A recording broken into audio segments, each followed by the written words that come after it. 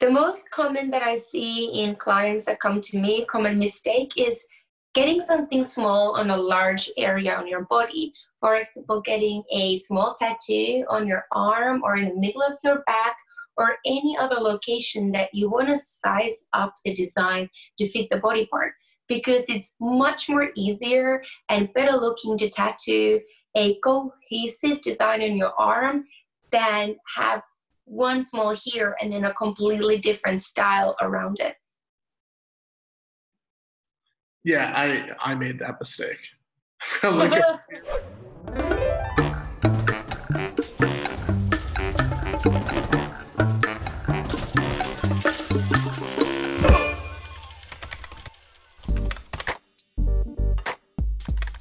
Get a pocket watch with roses on it.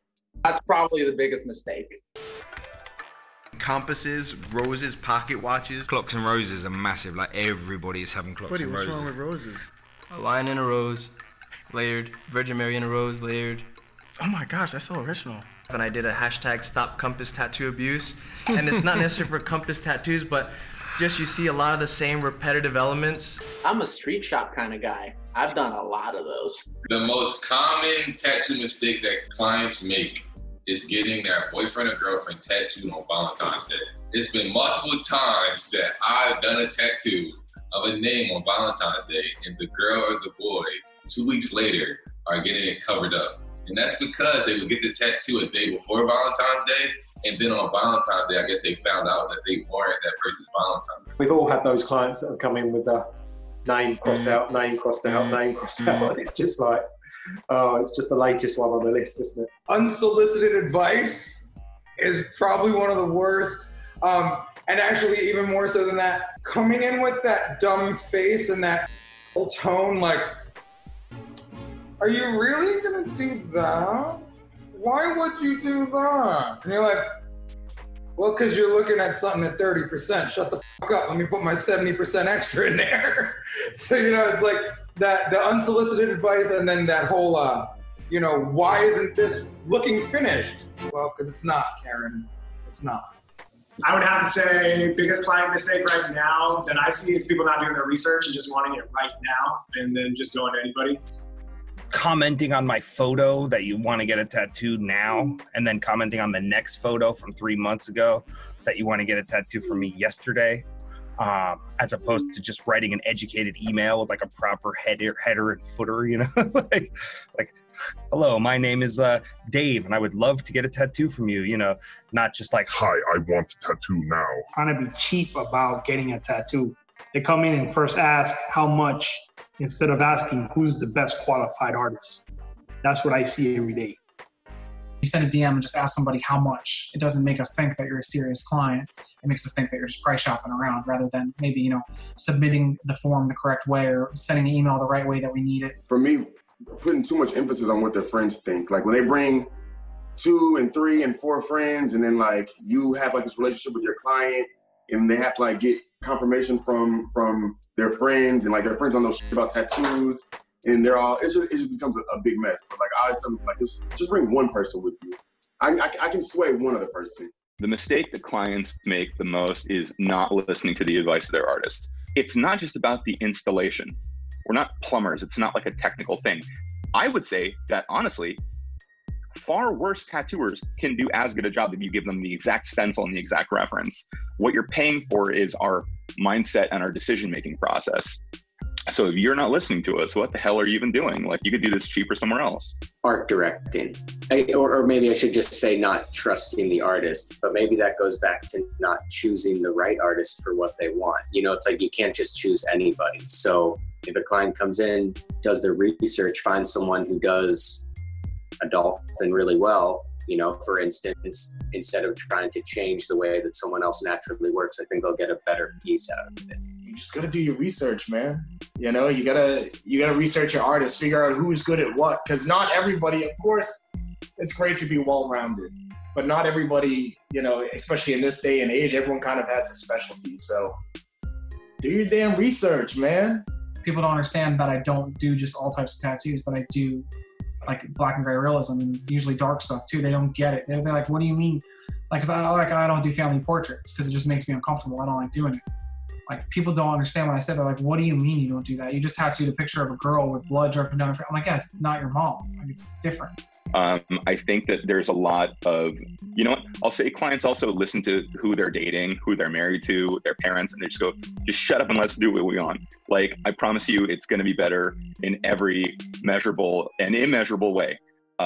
You know, you don't hire somebody who's a professional artist for the strict purpose of disregarding all of their artistic value. Yeah, the most common mistake would be having the client basically design their own tattoo. Thinking about the amount of details without realizing how much of a trouble it can be in, I don't know, 5 years time, 10 years time, sometimes 1 year's time. They're getting a tattoo, and so they're like, I need to get everything in this tattoo. Everything that has ever meant anything to me has to be represented in this tattoo.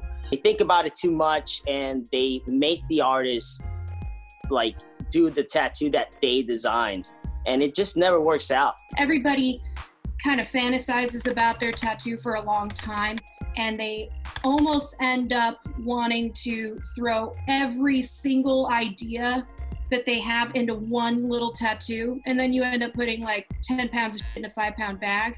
You just want to do a tattoo of like a cat riding a unicycle or something, or like a dead girl like making out with a spider, you know, normal stuff like that.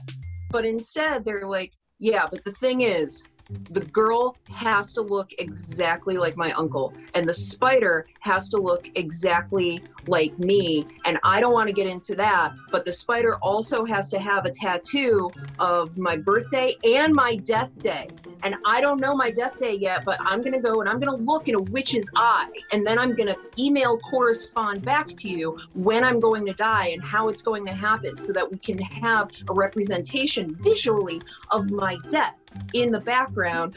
Spoiler alert, I think it's going to have something to do with the ocean, so they have to be underwater, and also I would like some jellyfish. But then in the end result, then they get to see like the more simple the subject matter, the more detail and the more striking that one thing really is. And a lot of times I just say, if you have all these ideas, get a bunch of different tattoos. You're going to get one and want to come back for more. I'll get people being like, oh, it'll take like 5 minutes. So, you know, you can do this, you can squeeze me in. But there's just so much more to it. You know, the prep work, the design work, the placement, and obviously the execution. So, you know, you never want to rush art. We had this client that was in such a big rush. And I'm like, why would you want to rush that process? It's just, it's on there forever. They underestimate how much time and effort and work and labor of quiet nights alone has gone into this art form. And then they start to be comparative with critiquing what, let's say, someone's price is or what someone's time frame is. I think that those things can come off a little bit insulting if you don't know the industry that well, because let's say, for instance, if you're basing it off of time, then you're comparing off of what's the end result and why is your sense of an idea of quality not the same in relation to this person's time frame to achieve quality as well. And then you got people critiquing and judging and comparing. And as you know, comparing is a horrible thing to do when you're talking about someone revealing their soul artistically. You know, you don't want to be compared to anyone. And as we know, that old saying, cheap ain't good and good ain't cheap. And so I believe in investing. If you want something done right, invest. It's okay. It's a good thing. One of the things we used to do in the studio that I trained in, when we had regular clients that used to come in with their children, so you'd see their children growing up over the years. And of course, I want tattoos when I'm old enough. So what we started doing was going, right, start making a list of all the tattoos you want. And then when you're 18, we'll have a look at your list. And most of them, by the time they were 18, either deferred having a tattoo for a bit longer because they saw how many things they absolutely wanted. And now, oh my God, I can't believe I ever wanted that. That's honestly not that far off from an email that I got. It did involve jellyfish. Wow. But did it involve the death day? Someone ever done the death day? No, and I wish someone would. Yeah. If someone went that far, I'd be like, you know what? Yeah. Okay. Yeah. Let's do it. Let's illustrate your own death on you. It'll be like I don't know, like a reverse memento or something. Like, let's do it.